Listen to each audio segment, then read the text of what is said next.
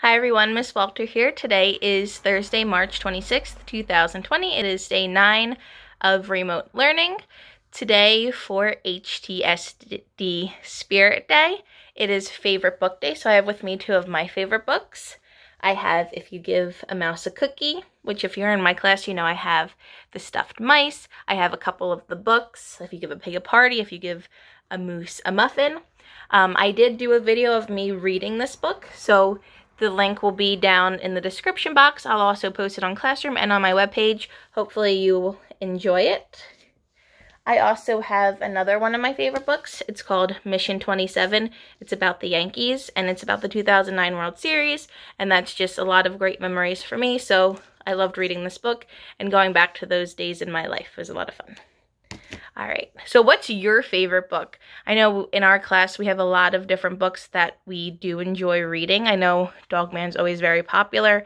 I know I'm not sure what they're called, I'm drawing a blank, but the books with the dragons, I forget what they're called. I'm really drawing a blank, but I know that's very popular. I know a lot of you like Pete the Cat. I know a lot of you enjoy reading the sports books.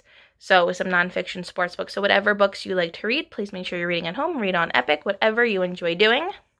I want to start today's video by saying thank you to everyone that came to our first Google Meet yesterday. I was so excited to see you guys, and I know you guys were excited to see each other. I would love to do more class meets.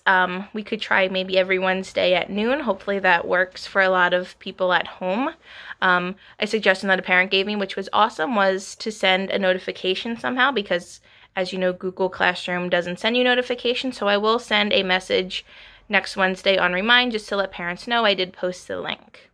Another great question I got was about due dates, because on Google Classroom it says nothing is due. I do check every day your work, and I give you a check if it's completed, just like you do on my pink clipboard, as you guys know in our classroom. I do check officially on Monday. I do grade all the assignments and look over to make sure they're correct. That's so that families who are working throughout the week and need more time over the weekend have the weekend to catch up. So keep up the great work. Here's today's assignments. For writing, you're going to write, if you could be an actor, what show would you want to be on and why? Highlight that topic sentence, which is usually your first sentence. You're going to reread How Do You Know It's Spring, which is on BookFlix. Oops, I just scrolled away.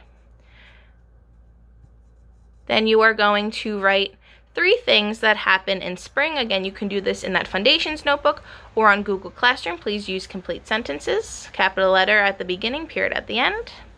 Foundations, letters and sounds, practice that double vowel team. And today you're going to write and mark 3 words, kidney, hockey, valley, and practice your trick words. Unfortunately, the ground's really wet. I was going to show you how to, not show you how to do, but do some sidewalk chalk outside, but it's too wet. Today for social studies, you're going to do a reading checkpoint, which is like a little quiz. It's on Google Classroom, or you can click the link and complete it in your notebook. Today for math, you're doing pages 339 to 340. All right, I just want to say keep up the great work. Keep working hard. I'm so proud of the work I've seen handed in so far. Remember that you can always use apps like iReady, First in Math, Typing.com, Raz Kids, Splash Math, Happy Numbers. Those are all things you can do independently without help of a parent. So please give your parents some time to relax and do what they need to do and go on one of these educational sites and practice your skills. Yesterday's joke was, why did the pony get sent to his room? And I really like this one. It was because he wouldn't stop horsing around. So that one was really funny. Today's joke, and this one takes a lot of thinking, so think at home. What do you call a bear with no ears? So think about the word bear and the word ears. All right? Today's challenge, I want to see if you can draw a picture of yourself with your eyes closed. As soon as I turn this camera off, I'm going to try the challenge to post it in my video tomorrow. So let's see what the results look like tomorrow. It's going to be very interesting.